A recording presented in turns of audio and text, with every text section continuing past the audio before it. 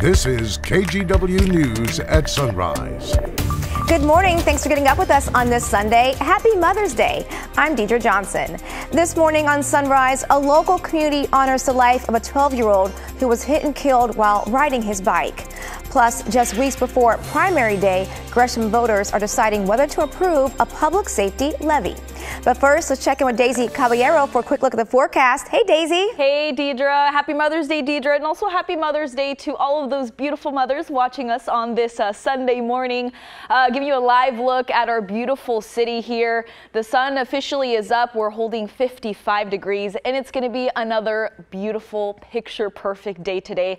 A lot more sunshine is in store for us. Quick look at your current temperatures. 49 out in Forest Grove, 47 in Hillsborough. We are in the 50s in some areas, including Troutdale, 53, 51 in Happy Valley, and also for parts of the coastline, including Tillamook and Newport at 52 degrees.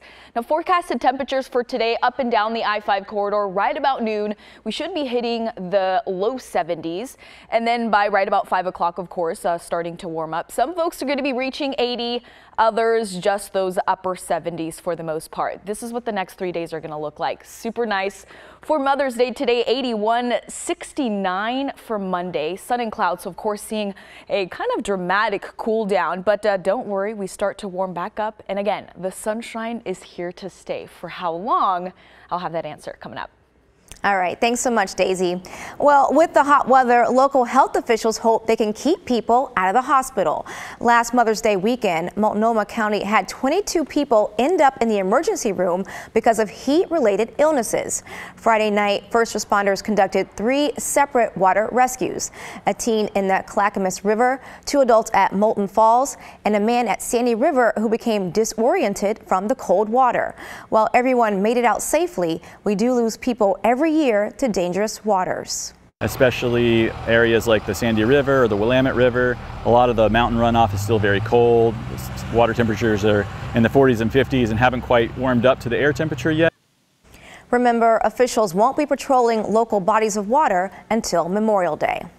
The Multnomah County Sheriff's Office wants to help you stay safe on the water. You can borrow a life jacket for free at a kiosk in any one of these 5 parks. With the nicer weather, the Skamania County Sheriff's Office wants to remind you that going hiking can be just as dangerous as getting in the water. The warning comes after first responders rescued a 63-year-old Friday afternoon. They fell almost 300 feet down a steep hill near the Dog Mountain summit. An Army helicopter rescued the hiker. They were flown to a Vancouver hospital and are now in stable condition. Family and friends are paying tribute to a 6th grader who was hit and killed while riding his bike. On Saturday, they gathered for a memorial bike ride in his honor. Ashley Grams has the story. On a hot Saturday afternoon, dozens gathered in Hillsborough to remember Joe Brosson. Every day I walk by his empty room. Every day I walk by all of our memories. Sarah Brosson's 12-year-old son was hit by a car and killed while riding his bike in February.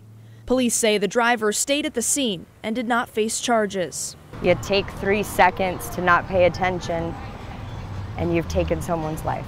Family and friends came together for a memorial bike ride and walk. Riding to Lincoln Street Elementary School, the path Joe would have taken the day he was killed. Joe was on his way to play basketball with a friend. Joe wasn't doing anything wrong. He was taking care of himself and he was going out to play basketball as any 12-year-old should be able to do. Noah Langenwalter helped organize the ride. He's part of a community biking group called Ride West Side. I do connect to this very much as a dad, as a father. I want my kid to be able to have an independent childhood like I had.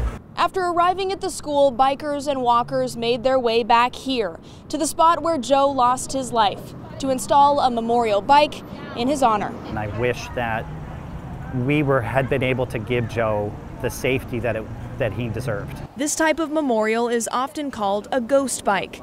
And while it's meant to honor Joe's life, it needs to be safer. We all deserve to see our kids at the end of the day.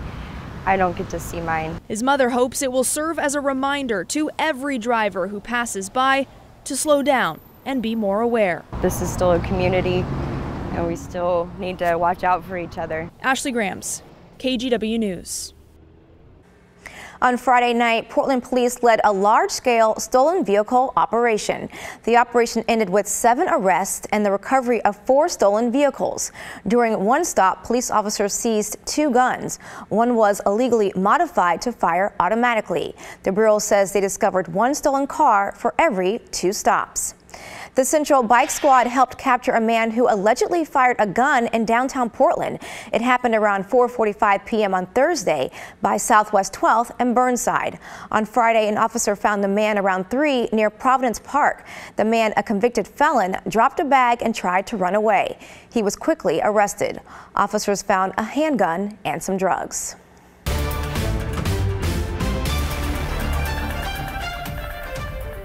We're less than 2 weeks away from Oregon's primary. In Gresham, voters will decide whether to approve a levy that would provide funding to hire more first responders. As Alan McCarty has all the details.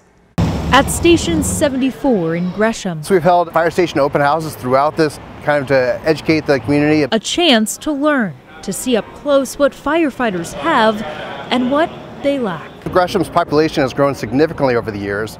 While we have the same number of firefighters we have every day since 1990. We are pretty much at a breaking point, and we need help. Kevin Larson, Gresham Fire's union president, explains that to retain staff and hire on more, voters will need to approve a public safety levy. If passed, the owner of a home assessed at $200,000 would pay about $25.65 per month, or about $308 per year. My hope is that the community sees the need for investment in public safety and that they vote yes on the ballot box. We're behind the 8 ball. We're trying to catch up. Sergeant Matt Galbraith leads the Gresham Police Officers Association. This levy covers Gresham PD too. This levy is still well below national standard for delivery. It's one of those, I think we can get there. I think the community could do this, but they have to want to do it. In 2023, voters rejected a similar levy, so the city went back to the drawing board. They had it before them a year ago.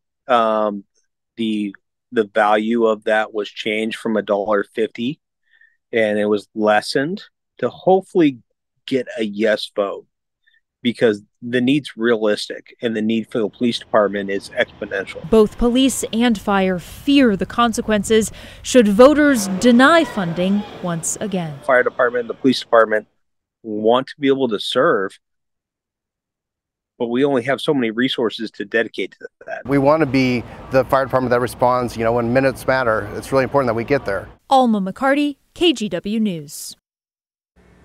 It's a big day for the Portland Trail Blazers. The NBA draft lottery is at noon, and the Blazers will find out where they'll pick in this year's draft. The Blazers have a 13% shot at landing the #1 pick and a 50% chance at a top 4 pick. The last time the Blazers landed the #1 pick was back in 2007 when they drafted Greg Oden.